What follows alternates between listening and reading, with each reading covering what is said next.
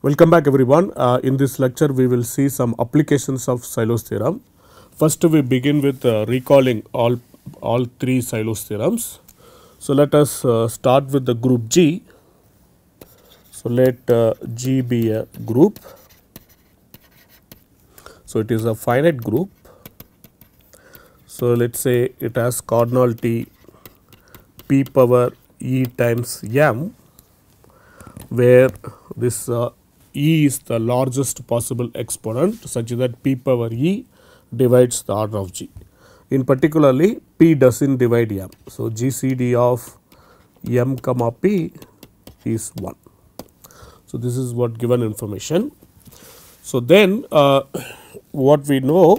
So, we know that there exists a Sylow p subgroup. So, any group of order p power e is called Sylow p subgroup.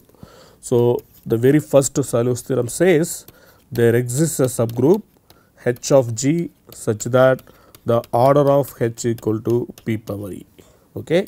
So, such subgroup is called Sylow p subgroup of G. Okay. So, first theorem of Sylow's says about the existence of Sylow p subgroup. The second theorem talks about how one can compare given two Sylow p subgroups. Suppose H and K are two Sylow p subgroups, that means the order of H and order of G, both of them are p power e. Order of K, both of them are p power e.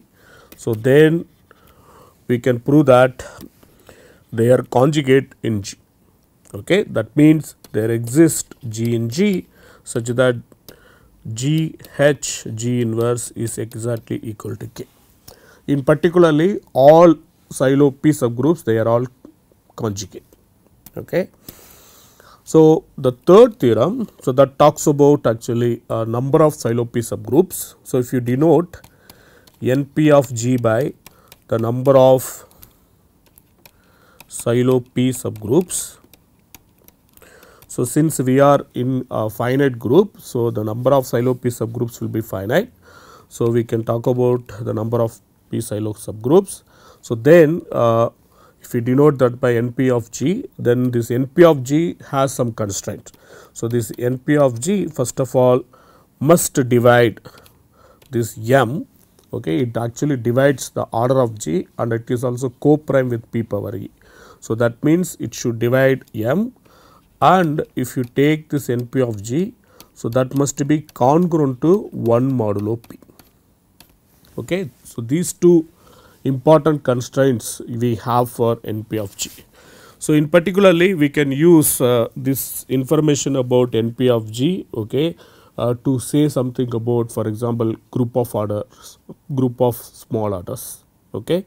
So, that is what we are going to do now. So, we have these three important theorems by Sylow, okay, which actually guarantees existence of Sylow p subgroups and their conjugacy and how to count the number of Sylow p subgroups. Okay, so let us use it and then try to actually conclude many interesting corollaries. Okay, the very first corollary one can apply it for finite abelian groups. So, then it is clear that any finite abelian group is just a direct product of its Sylow p subgroups. So, that is called primary decomposition theorem. So, this is the corollary, first corollary. So, if G is abelian, okay, again you say it is a finite abelian group and you write the order of G, call it capital N, so which is the product of these primes P1 power alpha 1 etc. PR power alpha 1. So, this is the prime factorization of this number capital N.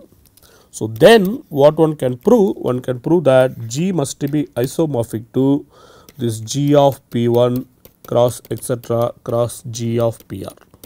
So, what is this G of Pi?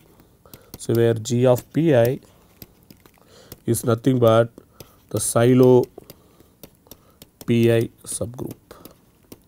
of G. Okay. So, this is an immediate corollary of Sylow's theorems. So, how one can prove this? First of all, existence says there exists Sylow P subgroup for given any prime divisor P of R of G. So, existence of G of Pi is clear from the first Sylow's theorem.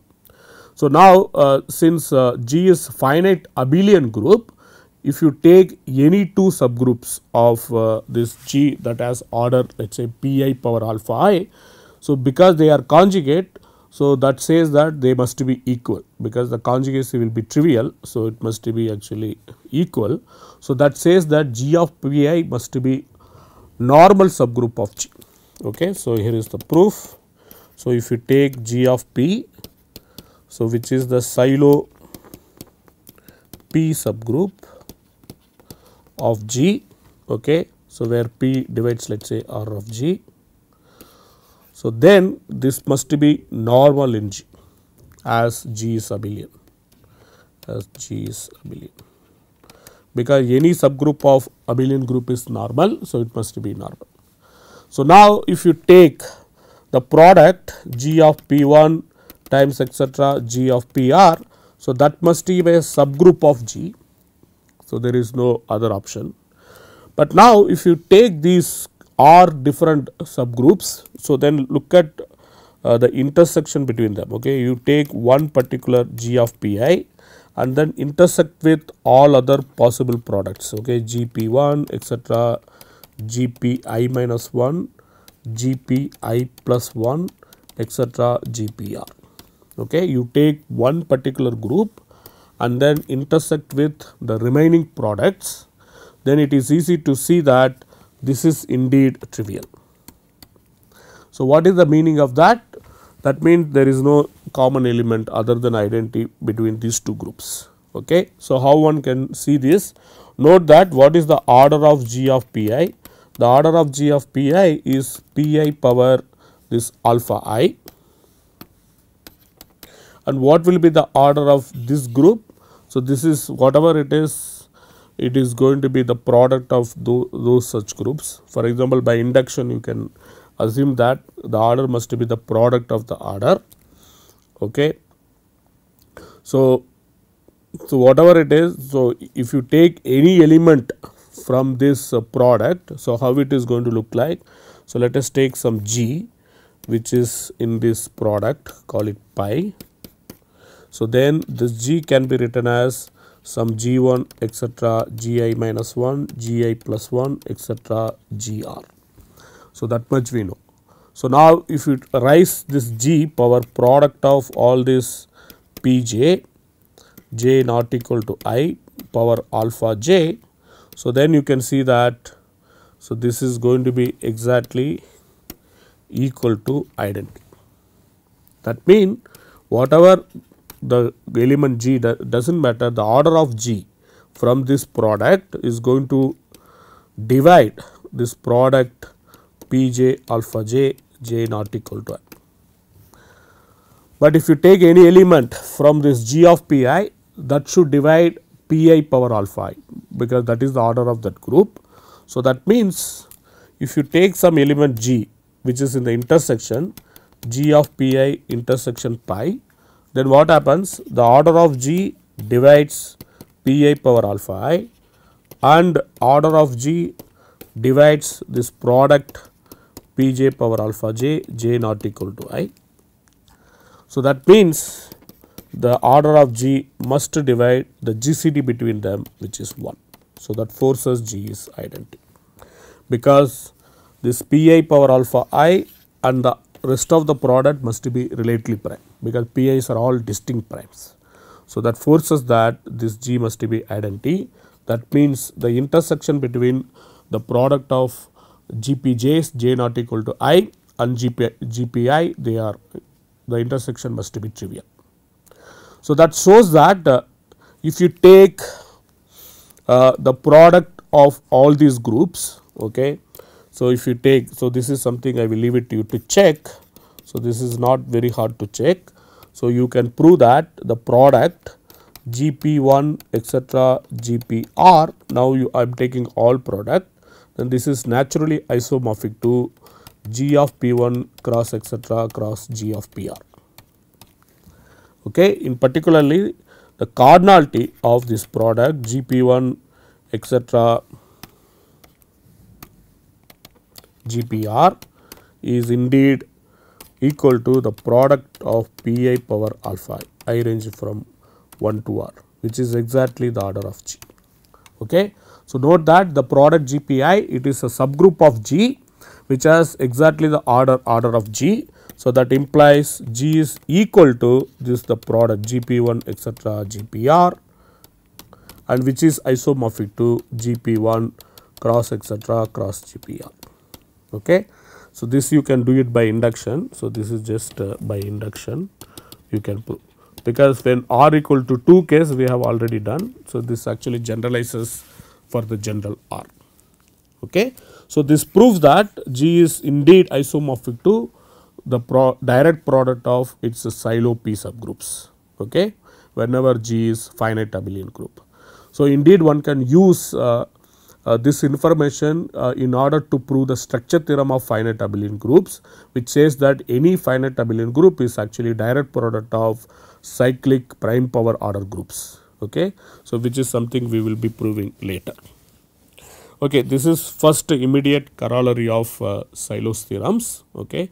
So, that actually says some very important fact about finite abelian groups. If you take any finite abelian group, it is actually direct product of its Sylow P subgroups. That is what it says. Okay. So, now let us actually move on and then try to understand other groups of orders, small orders. Okay. So, as an example, let us actually start with one particular example. Let us say the group has order, let us say 15. Okay.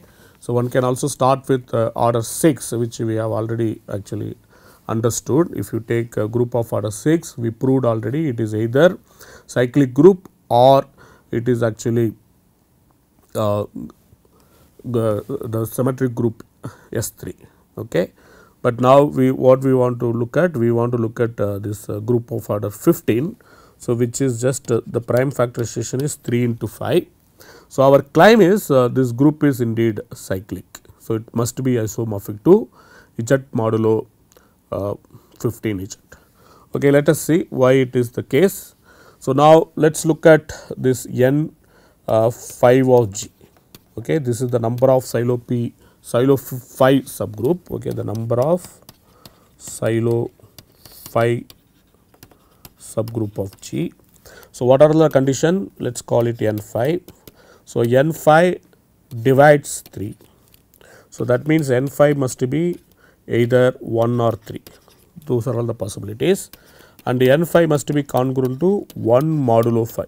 So, this is the second possibility, but you can see that this n5 equal to 3 will not satisfy this condition, n5 congruent to 1 modulo 5, because 3 is congruent to 3 modulo 5. Okay, that forces that. So, these two condition forces that n5 must be 1. If n5 must be 1, that means the number of Sylow 5 subgroup is 1. But we have already seen if there is only one Sylow P subgroup, then it must be normal, because any two Sylow P subgroup must be conjugate. So, if there is only one Sylow P subgroup, then it must be normal. So, that forces that the Sylow 5 subgroup must be normal in G. Similarly, let us look at n3. So, n3 must divide 5, because 5 is that m. Okay. And then that forces that the n3 has choice 1 or 5.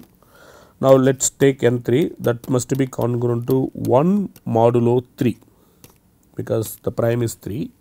And these two condition, now you can see that 5 must be congruent to 2 modulo 3. So, that forces that n3 must be 1, okay, as before. So, that means Sylow 3 subgroup, that is also normal in G.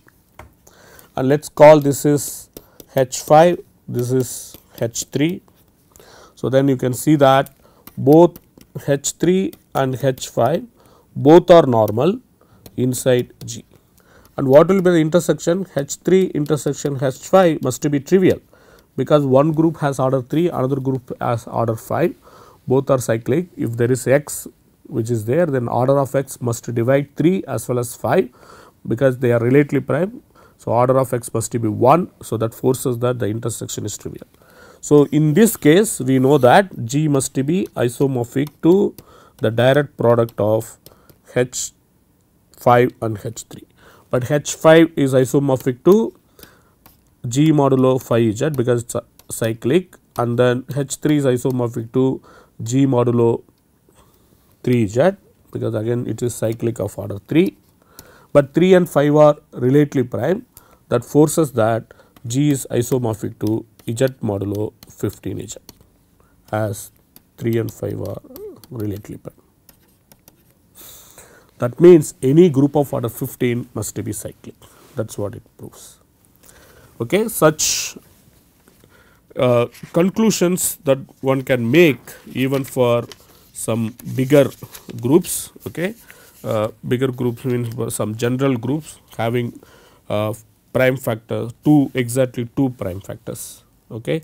So, let's call it as proportion. So, this is again corollary of Sylow's theorem. Okay. You can call it corollary or proportion, whatever you want. So, let us start with the group G.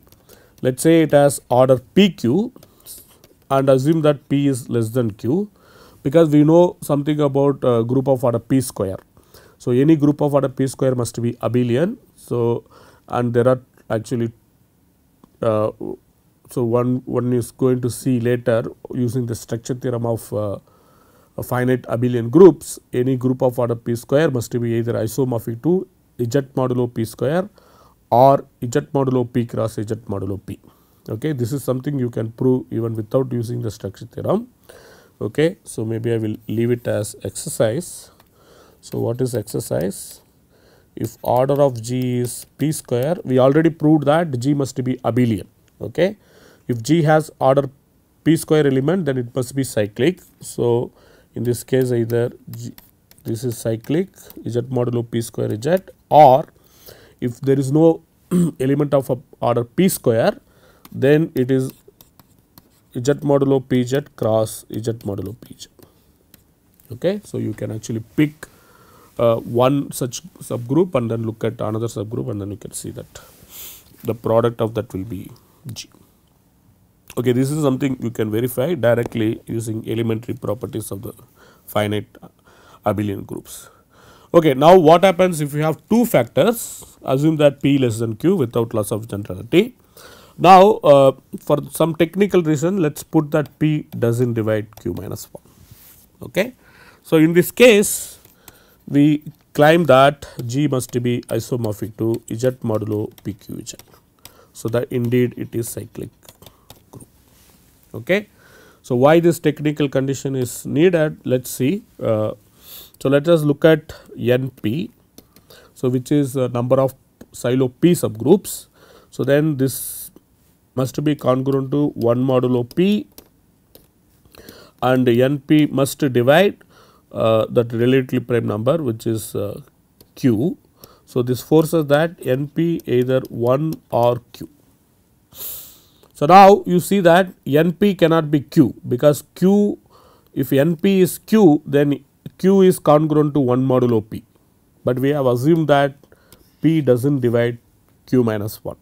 So, this forces that NP must be 1. Okay.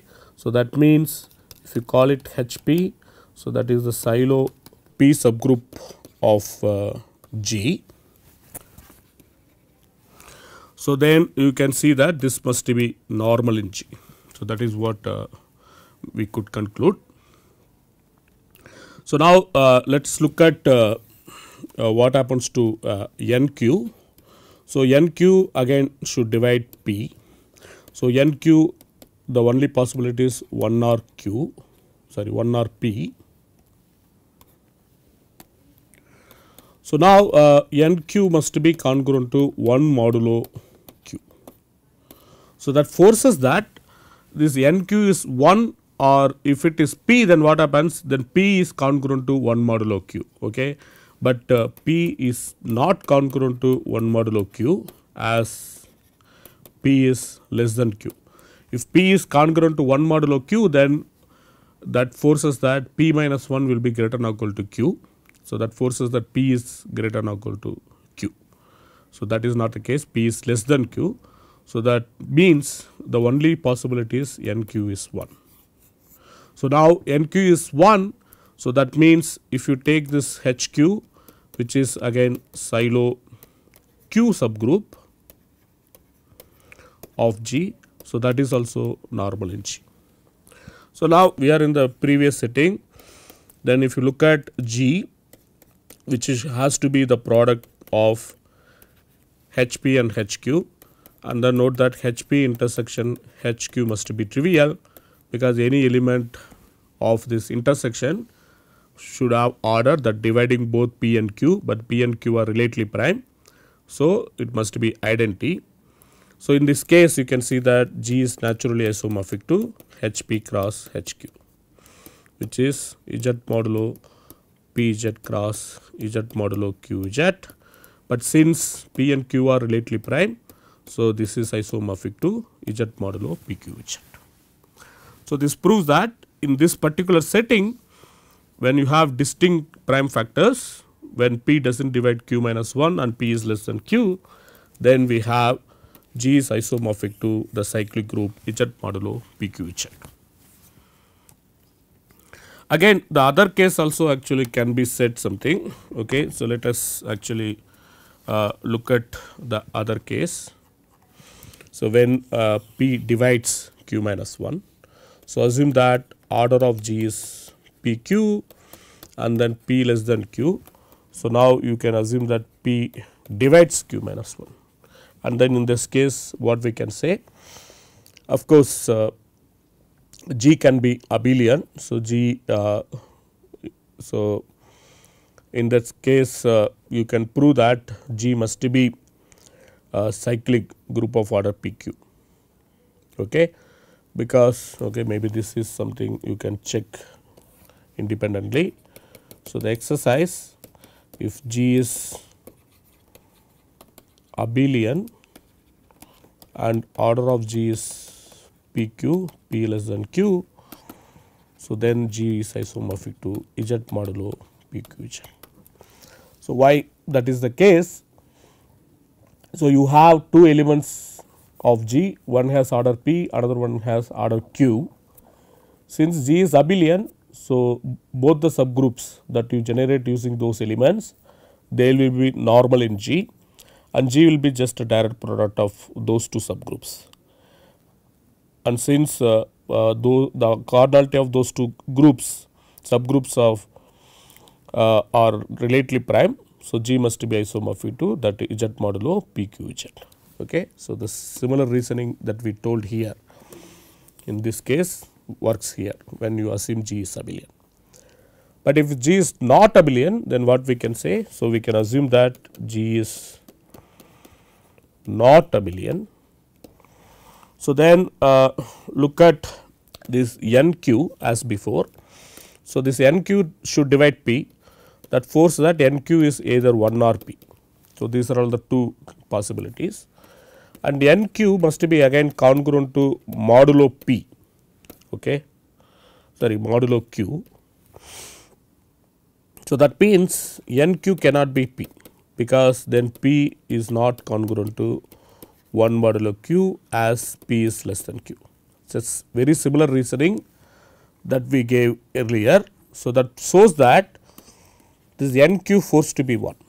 So, that means if you take this HQ, this is the Sylow Q subgroup of G, then it is unique and it is normal in G. So, we can guarantee for sure there exists one normal subgroup of G. Okay. So, now you can see that if you take by using Cauchy's theorem, there is actually at least one element of order P inside G. Let us call it HP, which is generated by x where order of x equal to p. Again this HQ you call it generated by y where order of y is q. Then it is easy to see G is indeed generated by x and y, and in particularly the product HP HQ is going to be G. So, note that HQ is normal, okay, HQ is being normal. So, that implies HP HQ, the product is exactly same as HQ HP. In particularly HP HQ is a subgroup of G. So, that just follows from HQ being normal. Okay. Now, if you take the intersection, so from the previous argument you can see that again this intersection must be trivial, because if we have an element in this intersection, the order of that element should divide both the P and Q, that forces that order must be 1. So, that means the intersection of these two subgroups must be trivial.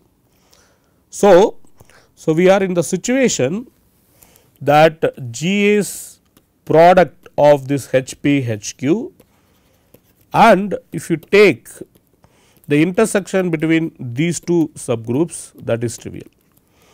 And note that this HP is a subgroup of G and this HQ is a normal subgroup of G. So, somewhat we are almost in the direct product situation, but except that one group is normal, another group is not normal. Okay. So, this group is not normal, this group is normal, but all other properties are satisfied. Okay. So, such a situation we call actually G is a semi-direct product of these two groups. Okay. So, indeed we say in this case G is internal or inner semi-direct product of this HP and HQ, and we denote this by HP, this simple HQ, HP semi-direct product HQ. So, this direction should be pointed towards the normal subgroup. So, this should be pointed towards the normal subgroup. So, that is the notation. Okay. So, we also want to record which one is normal and which one is not normal. So, this V shape should be pointed towards the normal subgroup. Okay. This indeed actually motivates one to define semi-direct product. So, I am actually hiding lots of details here. Okay. The semi-direct product is not only depending upon two subgroups, it also actually depends upon how one of the subgroup is acting on the another subgroup via these conjugations. Okay. So, maybe in the next class I will explain all those details, but what is this actually analysis says. So, again once you know what is semi-direct product, then basically using Sylow's theorems, so you are able to determine all possible groups of order PQ. Okay, for distinct primes P and Q.